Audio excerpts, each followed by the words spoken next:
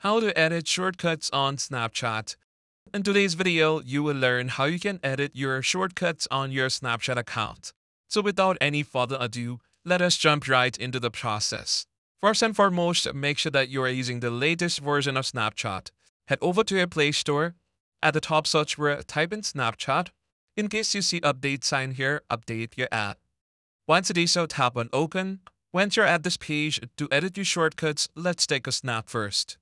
As you do so, just tap onto Send to on your bottom right. It will display all your friends. And at the top corner, you will see a shortcut icon. For instance, this is my shortcut icon, and if you would like to create yourself one as well, just tap on plus icon, then tap on New Shortcut. Choose your friends. Give it an emoji as well, and tap on Create a Shortcut. Now to edit it, just tap on any one that you would like to edit. And you can remove and add new friends as you please. You can also edit the emoji. Once you do so, tap on OK and tap on Save. Just like so, this is how you can do it.